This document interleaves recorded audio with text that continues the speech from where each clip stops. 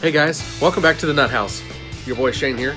Today we're going to do a quick review on a Profusion garage heater. Let's get started.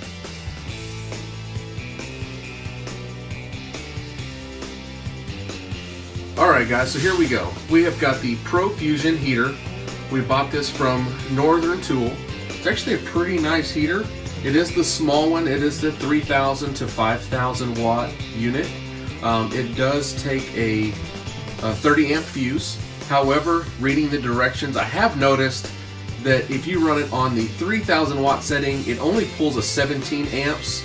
And if you run it on the 5,000 watt setting, that it runs 20.9 amps. So there's not like a 25 amp breaker. I mean, I guess you could run that. It does recommend a 30 amp plug. Seeing that this garage is roughly in the neighborhood of about 400 square feet, so it's a pretty small garage. Yes, it's an old house, so yeah, you're gonna see some stuff here and there, but yeah, just for what I use it for in the 3,000 watt mode, then basically what I end up doing is I can actually heat up this garage pretty well. You know, if I let it run for a few hours before I come out here, then yeah, I mean, I can warm it up pretty good. Yes, it's a complete mess, but you know, most people's garages are. It's a garage that is in a house that is well lived in with a couple of kids, and we have completely outgrown our space. What you can see is that this unit right here has a plug. It does recommend that you do run it as a hard wire. However, you know, again, you guys, I'm not an electrician. Please run at your own risk. I have it set up this way because I have my air conditioner set up on that as well. So what I can end up doing is in the summertime, I just unplug that. I plug my window unit in, boom, then I have air inside the garage as well.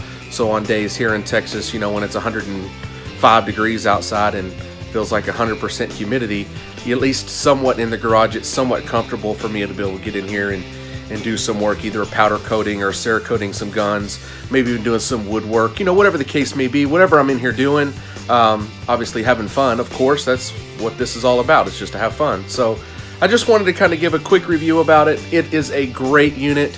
We picked it up from Northern Tool. I think regular retail on that's about $150. I picked it up on sale. It was $89, $90, somewhere right around in there. They were running a great promotion. No, not affiliated with Northern Tool or anything like that. It just happened to be on sale when I got their ad in the mail. I went ahead and grabbed it so I could get me one of those units. It's been a great unit. Yeah, it's just fantastic. It's been able to keep me nice and toasty in here. I've got a backpacking trip coming up this weekend, so I cleaned my bag and I had it set up in here and hanging in here.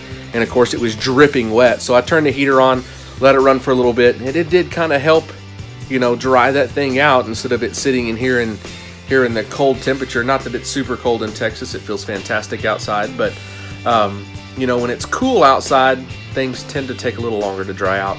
So if I haven't said it, like and subscribe down here at the bottom, hit the little bell so you get notification when and if we get another video posted. Like I said, I will be backpacking this weekend. I do plan on taking some of the gear, just doing some shots of us kind of hanging out, me and a couple of my buddies, just kind of hanging out in Arkansas and just having a good time. So again, please like and subscribe.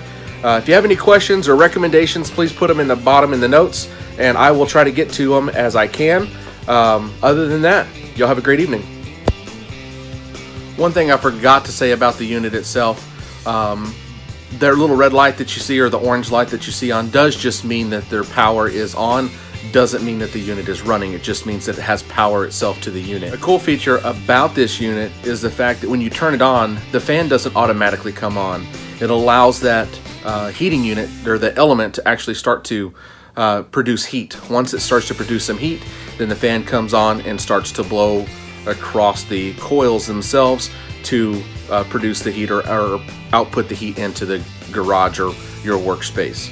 Another cool thing is when you shut the unit off, not when you turn the power off, just when you turn the unit itself off. The cool thing is what happens is that it will continue to blow. As far as the fan continues to blow across those coils to help cool it down and to continue to blow out whatever heat is still in there. According to the owner's manual and everything that I've read, what it does is actually helps extend the life of the unit itself. So far so good. Thanks guys.